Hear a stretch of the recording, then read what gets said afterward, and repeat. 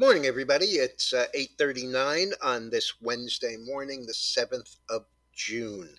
This is your pre-opening comment video number 1785.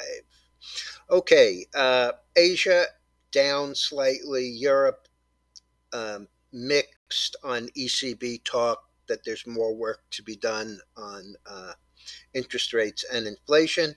Chinese exports down 7.5%. And as it relates to exports, we still have that labor deal over in LA at the LA port in Long Beach, especially. Negotiations continue, hasn't gotten out of hand yet, but, probably will. Economic news this morning. Mortgage apps. This is kind of strange because the mortgage website says down 14%, and Briefing and MarketWire say down 1.4%. Either number doesn't really matter. There really wasn't much of a reaction to it, and let's face it, the housing market is quiet because of the imbalanced supply and demand. Trade deficit, 74.6 billion. That's the worst since last October. Expectations was about 75, so we came in. I think the revised number for last month, if I recall, was 64.2. So 64.2 to 74.6. I don't know that really much matters, since they'll probably revise it anyway. Since 7 a.m. this morning, the market has done nothing. When I came into the office at 7, it was Dow down 16, NASDAQ up 10, S&P up 2. At 8 o'clock, it had turned positive from down 16 to up 12, currently up 7. NASDAQ had gone from up 10 to up 34, currently up 25. S&P from up 2 to up 6, currently right in the middle, up 4. Netflix gets an upgrade from JPM. New price target, 470. The stock is 415, up a little over $15 or 4%. Going in the other direction, we have United Food with inline revenues and a miss on earnings, and they are taking this one to the woodshed. 2070 down 687 or 25%. Grandma Yellen was on CNBC this morning. Her jovial ignorance is bliss attitude. All smiles, nothing to say. In the grain markets, we have soybeans and wheat slightly higher, the rest of them lower. Oil up 85 cents, heating oil up 2 cents, gasoline up a penny, and nat gas up about 5.5 cents. Gold down 650. It was up 750 yesterday. Silver down 3.5 cents. It was up about 3.5 cents yesterday. Copper up 1.6 cents.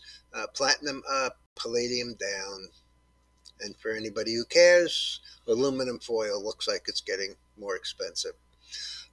In the soft, we have cotton down 75 cents and the coffee up $1.10. Sugar up 14 cents. As I said, the futures are basically flat. The dollar is down 18 cents at 103.89. Bitcoin and Ethereum both lower. Bonds dead even, unchanged.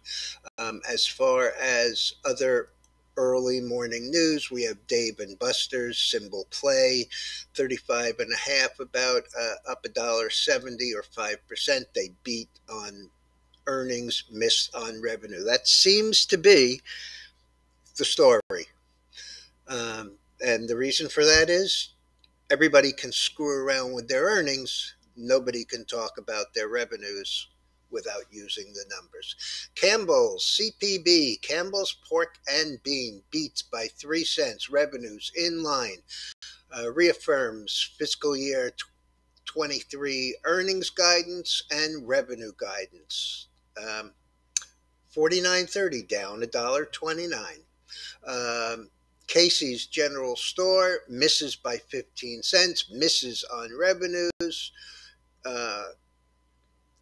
and expects 24 inside same store sales to increase 3.5%. That's versus current up 6.5%. Increases the quarterly dividend 13% to 43 cents a share. The stock is $2.15 down 9 and change.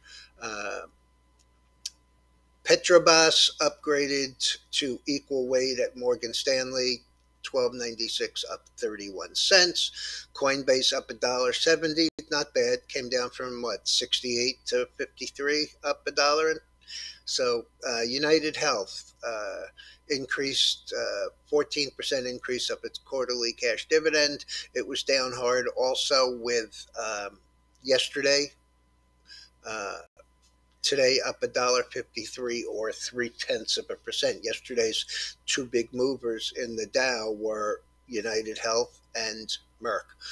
Marvell has secured Amazon artificial intelligence order, according to Taiwan Liberty Times. Marvell 62.32 up 3.18, 5.4%.